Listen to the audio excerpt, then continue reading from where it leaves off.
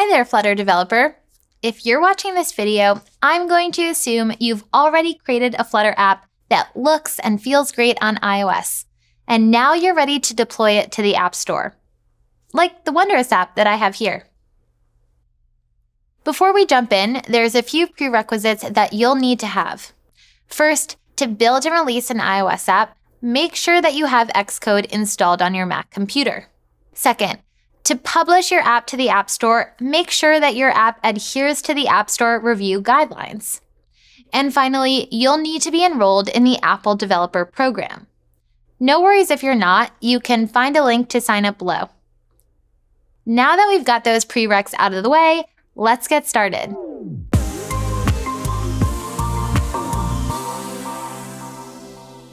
Start by registering your app's bundle ID.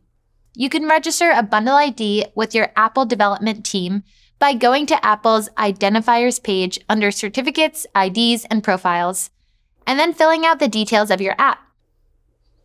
If you haven't heard of a bundle ID before, it's a unique identifier for your app. Apple encourages reverse domain name notation to avoid conflicts with other apps. Let's say you work at a company where you use the domain mycompany.com. In that case, all of your app bundle IDs might start with com.mycompany. If you created an app called My App, the entire bundle ID could look something like this: com.mycompany.myapp. Once that's done, create a record for your app in App Store Connect, which you'll use to submit and manage your app. Head over to the Apps page under App Store Connect and click the plus button to create a new record. Next, fill in the details like the name and the target platform, then select the bundle ID that you registered. Now that you're all set with your record, head over to Xcode to double-check some project settings. Oh, and by the way, if you're looking for more information on how Flutter works with Xcode, then check out our video, Flutter for iOS Developers. Open up the relevant iOS files in Xcode by right-clicking on the iOS folder in your Flutter app project, or run this command on the terminal from your project's root directory. To view your app settings, open up the runner target. Take a look at the General tab. Add a category and a display name for your app, and check the bundle identifier. If you don't explicitly set your org, Flutter fills it in with a placeholder reverse domain, com.example, plus the name of your app. Quick tip, you can save time and skip this step by passing your reverse domain org as a parameter when you create a Flutter project. Or just modify the settings in VS Code so all your new Flutter apps will use that org domain. Either way, you'll need to make sure that this bundle identifier matches the one you registered earlier. In addition to confirming the identity of your app, make sure that the deployment information is correct. Now, specify the minimum version of iOS that your app users must have. If your app or plugins make use of newer APIs, you'll need to make sure that this meets the minimum requirement. Next up, head to the Signing and Capabilities tab. Before we talk through the settings, it's helpful to understand just what code signing is. Code signing assures users that your app is from a known and approved source and hasn't been tampered with. Before your app can be run on a device or submitted to the App Store, its binary must be signed with a certificate that's issued by Apple. The certificate basically says that you are who you say you are. And when you're ready to distribute your app, a provisioning profile is used to tie your certificates to your app ID and authorizes your app to use particular services. Thankfully, Xcode has a setting to automatically manage app signing for you, and Flutter projects have it enabled by default. To use it, specify the development team that should publish the app. Now, on to adding your app icon. You may have noticed that Flutter creates a placeholder icon, the infamous Flutter F. In Xcode, click on Assets in the Runner project. Here, you see the different sized icons based on their usage. Historically, developers would use an app icon generator to create all the different file sizes based on a single input. But if you're using Xcode 14 or later, you can just change the setting to use a single 1024 by 1024 image and upload one icon. Okay, so we have our settings finished up in Xcode. Let's head back to our Flutter repository. Before you build an archive for a new version of your app, you'll want to increment its version number. In iOS, this is tracked under the CF bundle version core foundation key. This key is a machine-readable string composed of 1 to 3 period-separated integers, such as 2.0.13. The first number represents a pretty major overhaul of the app, like changing the design system. The second number likely represents minor changes, like a few new features. And the last number represents a patch, so pretty minor changes like little bug fixes. In Flutter apps, we change the version by modifying the pubspec.yaml file.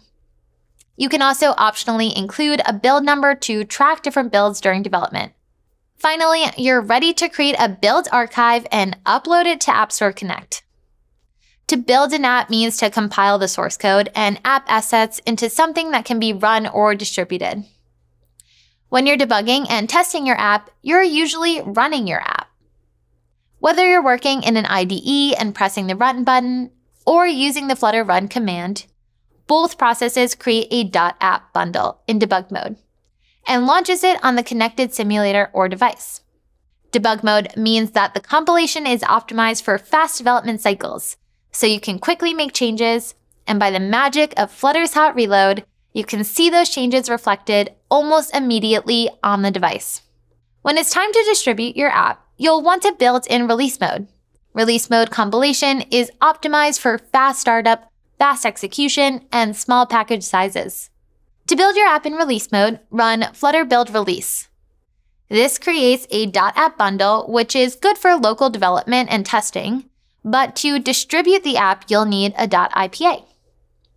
In Xcode, an app bundle is used to create an archive, which is then used to create an IPA.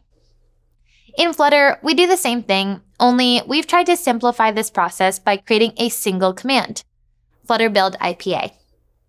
When building an IPA, you have the option to prepare your app to be distributed inside or outside of the App Store. By default, we prepare the IPA for the App Store, but you can use the export method flag to change this. For example, you may want to use the enterprise export method, which allows you to distribute your app to users in your organization. You can also consider adding the obfuscate and split debug info flags to obfuscate your dark code so that it's more difficult to reverse engineer. Once you've run the build IPA command, you can find the Xcode build archive in your project's build iOS archive directory and the .ipa file in the build iOS IPA. Now we're in the home stretch. It's time to add your IPA file to App Store Connect. There are a few different ways to do this, but the easiest is to use the Apple Transport macOS app. Drag and drop the IPA into the Transport app and wait for it to process. Once it's all ready, deliver it to App Store Connect. Over in App Store Connect, you can choose whether or not you want to deploy your app to the App Store or to TestFlight. TestFlight lets you push your apps to internal and external testers before making it available to a larger audience. Just create your groups of testers to get started. Keep in mind, if you choose to invite external testers, your app is submitted to beta app review, which means that you may need to wait a few days before your app becomes available to testers. Testers can install the TestFlight app on their device and use it to install your app and share feedback. When you're ready to release your app to the world, complete all the required fields and click Add for Review. Apple will notify you when the review process is complete and your app is live in the App Store. And that's how you deploy your Flutter app in the App Store in 7 steps. For more details on all the steps that we went through today and ways that you can automate the process, check out the step-by-step guide included in the video description. I'm Leah, thanks for watching, and I can't wait to see your Flutter app in the App Store.